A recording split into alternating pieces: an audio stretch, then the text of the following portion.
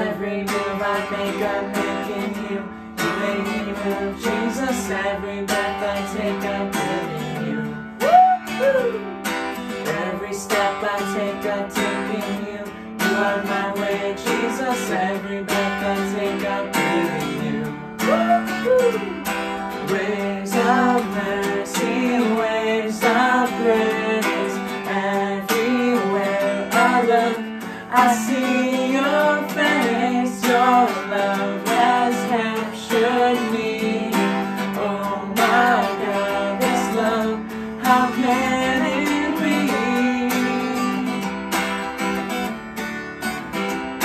Na na na na na na.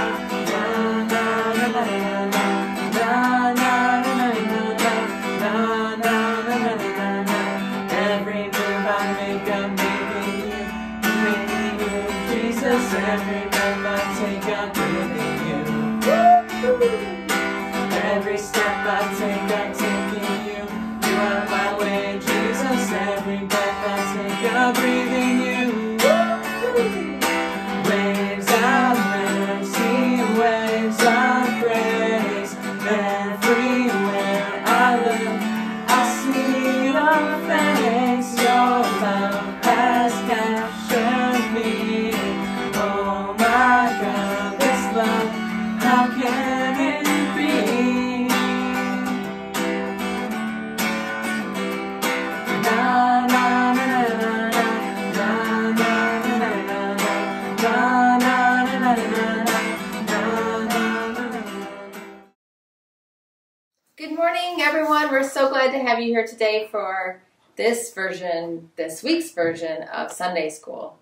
Today's focus will be Jesus wants to live in us, and we'll be reading Matthew 26, verses 26 through 35. Our key verse is 1 Corinthians chapter 11, verses 24 to 25. This is my body, which is given for you. Do this to remember me. The cup is the new promise made with my blood. Every time you drink from it, do it to remember me. And now, we bring you a brief presentation. Good morning, you wonderful looking people out there in TV land. 2. Welcome to Eyewitness News, KING. This is news anchor Gordy reporting from Jerusalem, Passover week 3080. And with me today is Benjamin Hempley. How are you doing, Benjamin? You can call me Ben. I'm Ben helping lately. That's what I understand. You have been helping lately. Can you tell us more? Well, it all started when my wife, Needsummer, tells me that we never have any friends over for dinner. Let me see. If I have that right, your wife needs some helping lately. Says she wants company? Sure, I tell her. Boy, vey, it's Passover week, and there's so much to get ready for us to have that special Passover meal. So I says to her, okay already, unless God tells me otherwise, we'll have someone over after Passover. So when's the dinner planned? After Passover? Oy vey. That's the strange thing. God did tell me to have someone over for the Passover meal. You see, the Rabbi Jesus sent some of his disciples to me to say he's coming to a Passover meal at my house. Wow, I bet Needsummer was excited. Yes and no. She was excited that our house, would be used for Jesus and his 12 disciples' Passover meal. But it was their special time together, so they wanted to be alone. And oy vey, my wife needs some helping lately, really did need some helping lately, getting used to not having Passover with the famous Jesus. So we gave them an upper room where they could celebrate Passover just by themselves. What do you think is going on to be so special about Jesus celebrating the Passover meal with his disciples? Well, they will be remembering how God was with our people and brought them out of the land of slavery. Land of slavery? Oy vey. Who is this big, stupid lug? I'm talking about the land of slavery, Egypt. Passover is about remembering how God was with us and freed our people. But now listen to Rabbi Jesus talk about how he wants to be a part of our lives and free us from our old land of slavery. Egypt? Oh, a brain of donkey. He was talking about slavery to sin. We don't live in Egypt anymore. So, Mr. Helpin lately, is this freedom from sin thing what he's talking about in the Passover meal? Well, when I left, there was some talk about him giving himself as a new kind of Passover, his body and his blood. Boy vey. I didn't understand what he was talking about. I figure I'll need Selma helping lately, and she can explain it to me. And folks, there you have it. Something special is happening at Passover meal as Jesus wants to be part of his disciples' living lives by making a new Passover. Let's go to live coverage on the scene with Is Gordy and Ben helping lately and Donkey Brains. Mr. King.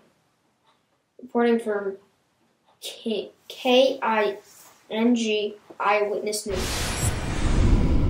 So now we'd like to tell you a little bit about the story from Matthew chapter 26, verses 26 through 35.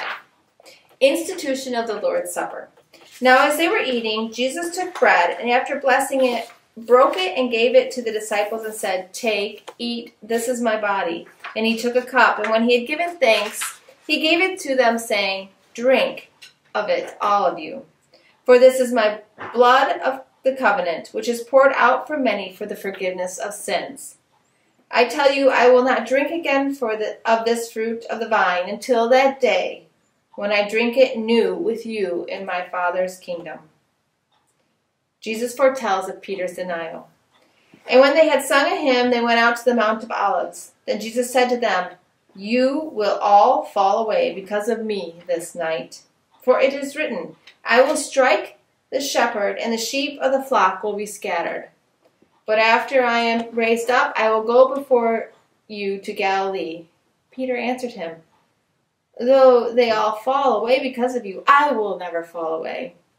Jesus said to him, "Truly I tell you, this very night before the rooster crows, you will deny me 3 times. Peter said to him, "Even if I must die with you, I will not deny you." And all the disciples said the same.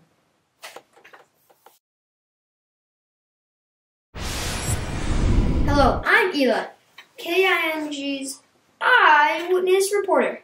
I'm still in Jerusalem, hot on the trail of Jesus. Today is the feast of the Passover, and I'm standing outside this ordinary-looking building. From what I understand, something extraordinary has taken place inside. Let me see if I can talk to an eyewitness and find out exactly what took place. Why is everybody standing around here? Who's inside there that everyone wants to see? Inside there, Jesus and his disciples. What are Jesus and his disciples doing in there? They're celebrating the Passover feast with a meal. You know, I'm looking for furniture. Furniture for my dining room. What were the table and chairs looking like? Low table. Jesus and disciples sat on the floor. I heard that Jesus did something amazing with the bread, and they were serving what did Jesus do? He gave thanks, broke bread, and said, "Take, eat.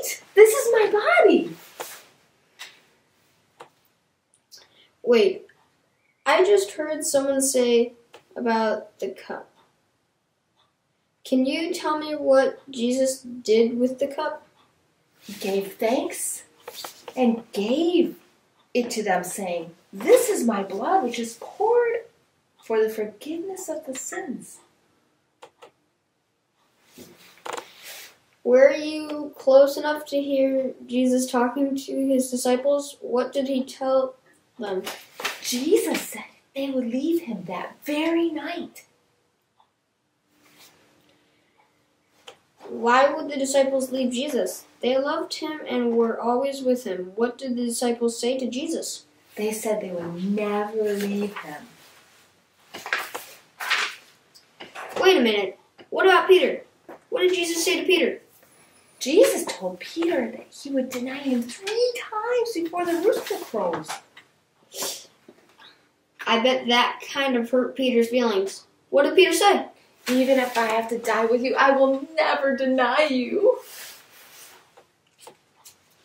Wow, Peter must love Jesus very much. Thanks for the help of these great eyewitnesses. I think we have a good idea of what happened inside the building today.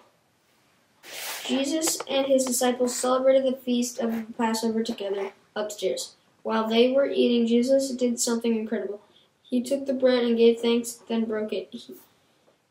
He told his disciples that it was the body that was going to be broken on the cross. Then he took the cup. He gave thanks, and he gave it to his disciples.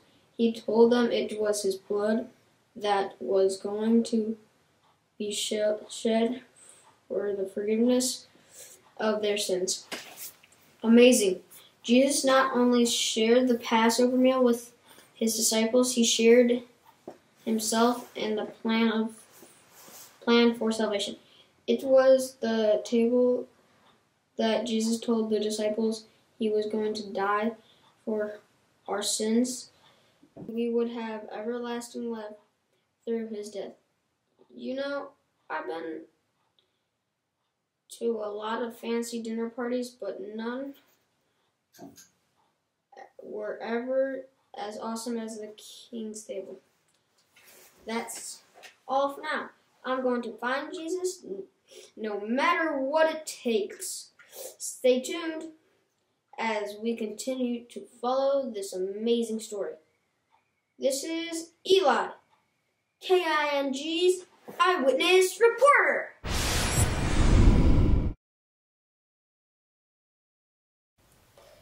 Reporter Eli, back from live coverage, we've seen something special.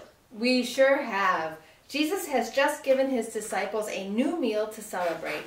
It will be for all believers who need some helping lately.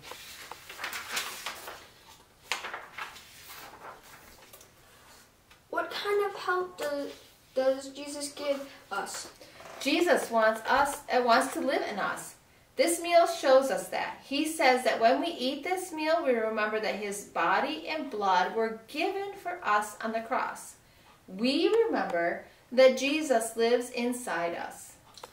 That means Jesus is living right here in my life? It sure does. And what better helping could we have lately? This is reporter Eli signing off, and happy to have been helping lately. But it's time to sign off anyway. Say goodbye. Bye. And goodbye from KING's Eyewitness News Reporting. Let's pray. Dear Lord, thank you that we can be served at the King's table. What an honor. Thank you that you invite us to be part of that meal because you want to be real in our lives. You gave your body and blood on the cross for each one of us because you love us so much. Thank you that we can be certain in our hearts that you died especially for each one of us. Thank you for working faith in our hearts as we pray. Amen. And thank you everyone for joining us. on this wonderful Sunday morning. We hope and pray that you have a wonderful week. Until next time, see you later. Bye.